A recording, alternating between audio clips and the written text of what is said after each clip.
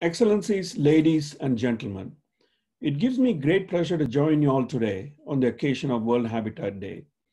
I regret that I'm not able to be there personally due to the COVID-19 crisis and travel restrictions. Housing for all is the theme for the World Habitat Day, and it has never been more obvious how urgent that message is than it is during COVID-19. As I point out in my forthcoming report to the UN General Assembly on COVID-19 and the right to adequate housing, housing has always been a matter of life and death. Having a home is central to provide shelter against rain, storm, cold, or heat. It is also the first line of defense against extreme events and crises such as the COVID-19 pandemic. Our home is essential for accessing job opportunities, hospitals, schools, food, sanitation, transportation, water, and energy, and other public services. Thus, housing is not only a human right on its own, but also a precondition for the enjoyment of many other fundamental rights, including dignity and overall well-being. The COVID-19 crisis has reminded us of this most acutely. At the peak of the COVID-19 emergency response, more than 3.9 billion people, or half of the world's population, were asked or ordered to stay at home by their governments. They were also asked to socially or physically distance themselves from people outside their household. Yet for a majority of these people, these emergency orders to prevent the spread of the virus have been difficult, if not impossible, to follow. Billions live today in informal settlements or in overcrowded homes where physical distancing is not an option. A massive eviction crisis looms large for renters, while many millions of refugees and internally displaced people, as well as millions of people who are in situations of homelessness, do not have a place to call their home. Forced evictions have continued, if not accelerated, during the pandemic in too many countries, exposing vulnerable groups to higher risks of contacting the virus.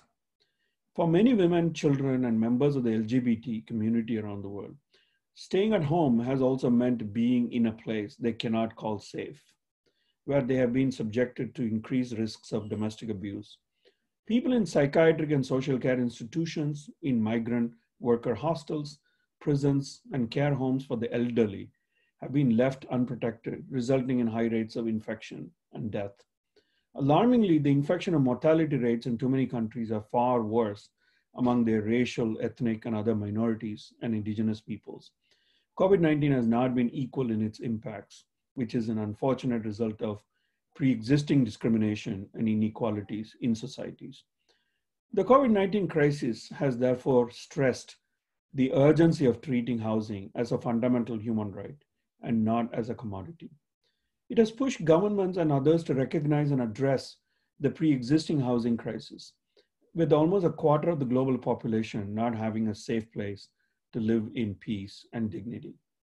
Many COVID-19 emergency response measures have shown that right to housing can actually be realized when local and national governments put housing at the center of their political agenda. Many governments have been able to declare temporary bans on evictions, house the homeless, and offer protection to renters through rent caps, subsidies, and other social and financial support. Many of these initiatives have proved that housing as a human right is central to the management of the pandemic. They now need to be put on a durable and sustainable footing as part of a recovery and rebuilding plan, with housing as a human right firmly at the center of it.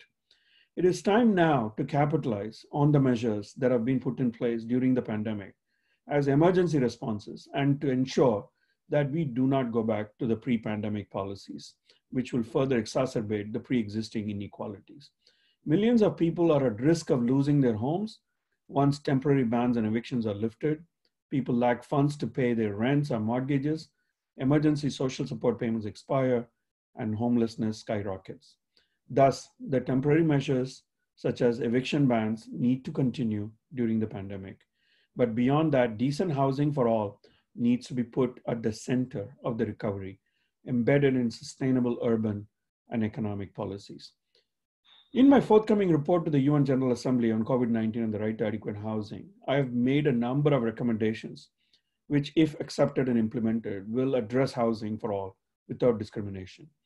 Among many recommendations, I have called for a global moratorium on forced evictions during the pandemic, to collect and make public data on COVID-19 and its disaggregated impact on the right to adequate housing in terms of multiple identities and vulnerabilities, arrange accommodations for people experiencing homelessness during the duration of the crisis, and make plans to exit people into permanent housing, improve and continue social protection measures during the massive unemployment crisis due to the economic impact of COVID-19, decongest prisons, detention camps, and our other institutions, and provide alternative accommodations to persons in such institutions.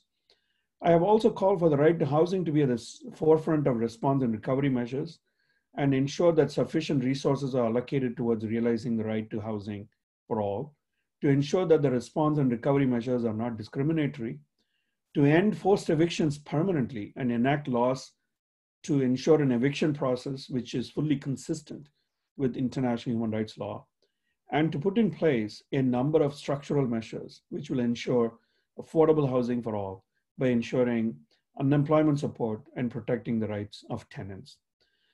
Ladies and gentlemen and excellencies, we are presently at a crossroads. To address the challenges revealed during the COVID-19 crisis, a framework of shared and collective response is needed, as the UN Secretary General reminded us in his report on shared responsibility, global solidarity, responding to the socioeconomic impacts of COVID-19. Ensuring the right to adequate housing is a shared responsibility of national and local governments, civil society, the private sector, and the international community, and for which they're all accountable. Only together we can make sure that no one is left behind. I welcome an opportunity to engage in constructive dialogue with governments and other stakeholders about these and other recommendations that emerge from the report, so that we all work towards making housing a reality for all, which is indeed a question of life and death, as COVID-19 crisis has reminded us. Thank you very much.